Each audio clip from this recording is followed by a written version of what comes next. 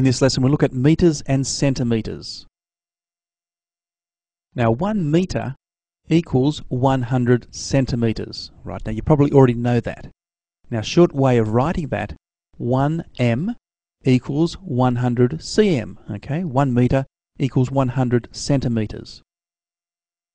Now in this lesson we're going to be looking at changing, firstly, metres to centimetres. And if we do that, we multiply by 100. And then we're going to see how to change centimetres to metres. To do that, we divide by 100. Let's look at some examples. We need to complete the conversions. Part A, 4 metres equals something centimetres. Okay, how many centimetres is 4 metres? Well, let's see what we're converting. We're starting with metres and we're changing it to centimetres.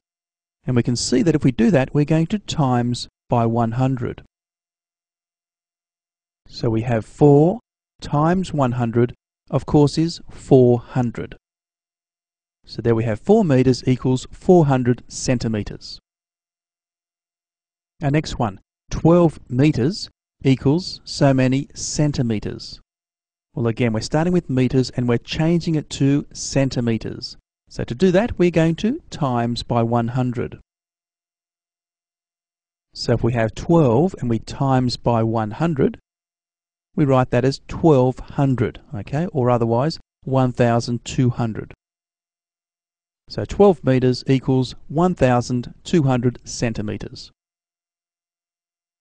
Our next one, 700 centimetres equals how many metres? Well, this time we're changing from centimetres to metres. And if we do this, we need to divide by 100. So 700 divide by 100.